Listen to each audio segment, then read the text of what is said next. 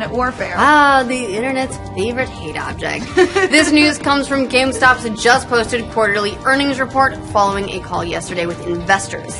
In that call, they revealed that overall revenue was down 3% from the same quarter last year, but more importantly, new software sales were down nearly 10%, which is kind of surprising considering that's when most of the year's games are released. That jives pretty well with reports from around the industry that, for some reason, people just aren't buying some of 2016's fall blockbusters. Management said during the call that this year's Call of Duty entry did a fair bit worse than they had projected, which has contributed to those slumping software sales. Press X to get burned. Eek. Typically, they make those projections based on how comparable titles have done in the years prior.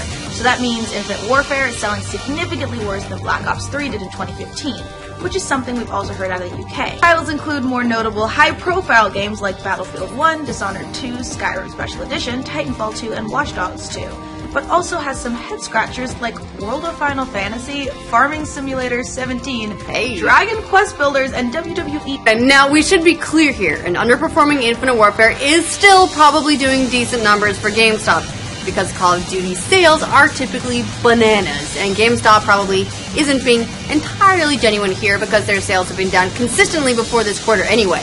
They can blame Call of Duty, and yes, it is selling worse than the last entry in the series did.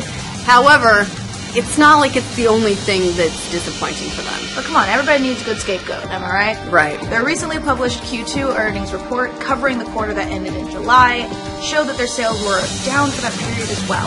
Overall, global revenue was down 7% compared to the same quarter in 2015, with even used game sales falling short of their projections. Probably true that Infinite Warfare and other titles that are 360 no-scope and GameStop sales numbers.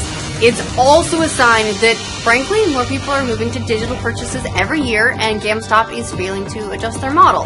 Analyst Superdata predicts that out of $40 billion in sales generated throughout the 2016 holiday season, more than 55% of those are going to digital, a number that's steadily growing.